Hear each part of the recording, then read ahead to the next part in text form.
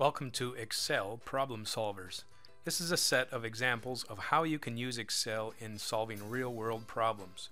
Problems that are too complex to solve with a regular calculator or to solve in your head. So we're going to look at Susan and Tim.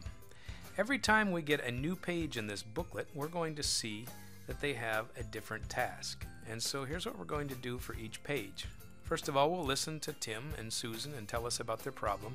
We'll build a spreadsheet with proper formulas. Now I'm going to show you a partial solution for each of these solutions. We're going to create a spreadsheet with a little bit of a design, but I'm going to assume that you've already done some Excel work, and so that you can finish this with a little bit of collaboration with your friends and a little bit of thought.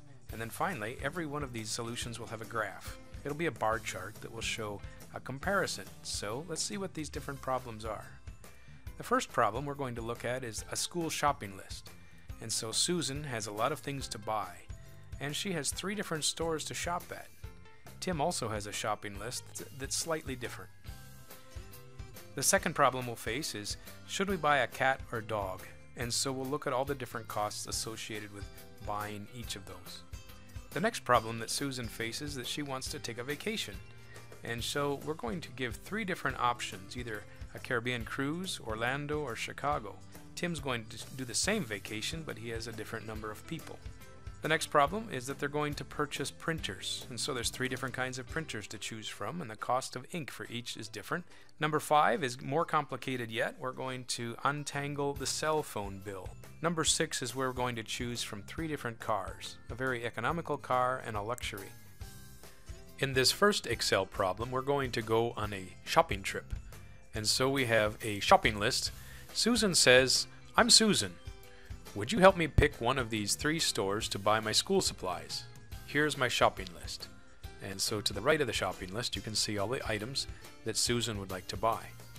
Her choices are Walmart, Dollar Trap, and Office Depot.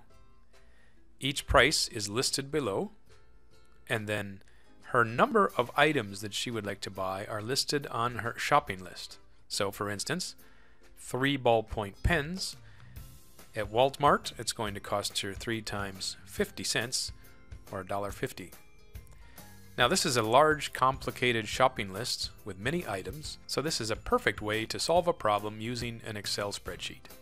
Inside the Excel spreadsheet that we're going to create, we need to add a list of all of the items in the shopping list, and then a column for each store. And so pause the video right now and type these in just as you see on the screen. Next, let's go back to the shopping list. Each price listed at each store has to be put into the spreadsheet, and then put them into this column under Walmart. Pause this video until you have the numbers typed in. Now you might say, these look like dollars, so let's make a dollar sign each of them. So in the currency, add a dollar sign. Let's add the prices for Dollar Trap and also for Office Depot. So pause the video until you have all the prices listed for each of the stores. Now I'm going to help you a little bit further with the problem, but not completely. Let's start by looking at Susan's shopping list. For each item, for the ballpoint pen, we know how many she needs, such as 3. And so I copy down the number of items that she needs. Now how would you figure out the amount of money that she would spend on ballpoint pens? Let's put that formula right here.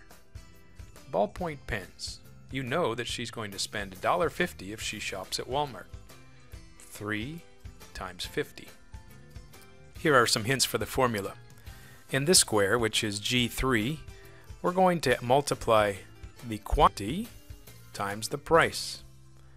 So enter your formula once you figure that out. After you figure out the first formula, you'll be able to fill down and calculate all the rest of the prices as well. At the very end, let's put in the total, and so you'll know what the total cost is for purchasing supplies at Walmart. Repeat the same process for another column. We're going to figure out the price for the entire shopping list at Dollar Trap, and then we'll figure out the price again at Office Depot. Once you finish, you should have 3 total prices listed down here after you add up all of these numbers. The last thing you'll need to do is put a chart on the graph.